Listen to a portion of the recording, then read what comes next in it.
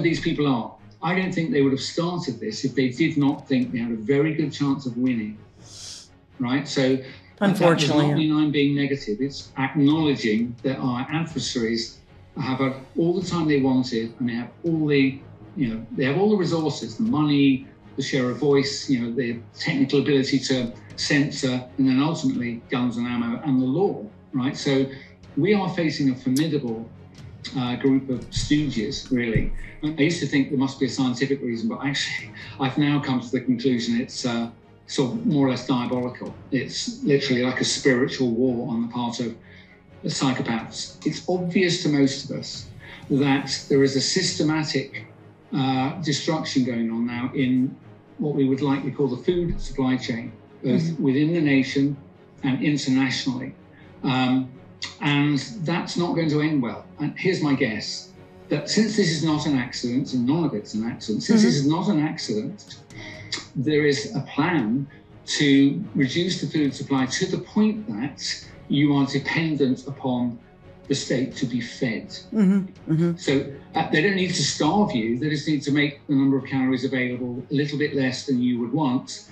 And since that would give rise to food riots, then they will put in place either martial law or rationing.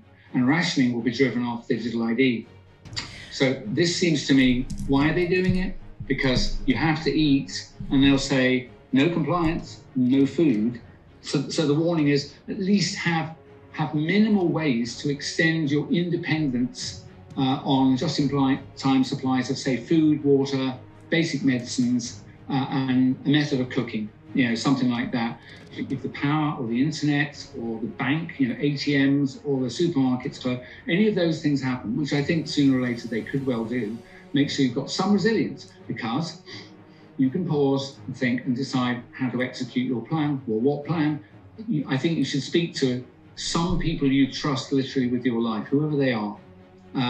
Have that brave conversation about, what happens if these nutcases like this Dr. Mike Yeadon is off his head? Well, just for a minute, let's imagine he was right. What should we do? And, basically I would say, if you could, I would coalesce on the biggest property. That if you've got 5 friends and you're really both all worried, maybe plan B is you all bring some stuff and you scoot over there, because now you're acting as a block. Maybe you've got 10, 15, 20 of you, children and older adults and so on. And that way you'll support each other. You'll also be much more cheerfully resilient. We can save ourselves. Only we can save ourselves. Absolutely. But you have to do something. Yeah. Right. So even if you deal with it like this, I don't believe all this guy is saying. Here's the point, actually. If you follow what the government says, if I'm right, the downside is you're going to lose your liberty and maybe your life. Right. Yes. It's the downside of following the official advice. What's the downside of following my advice? Maybe you'll get laughed at. Do you know what? You can put up with that. The downside of following me is really there isn't one. And if you go to the upsides, there's no upside in the first situation. You'll be exactly where the globalists want you to be for whatever that fate is. The upside of what I'm saying is they don't know what you're going to do. They don't know what you're capable of. So that's a great point. I think at this stage, be lied to in a way that's smashed the world, killed maybe millions of people. The vaccines are dangerous. They keep going. They're suppressing people in the home of free speech, for goodness sake. So this is not benign. It's certainly malign. It could be really serious.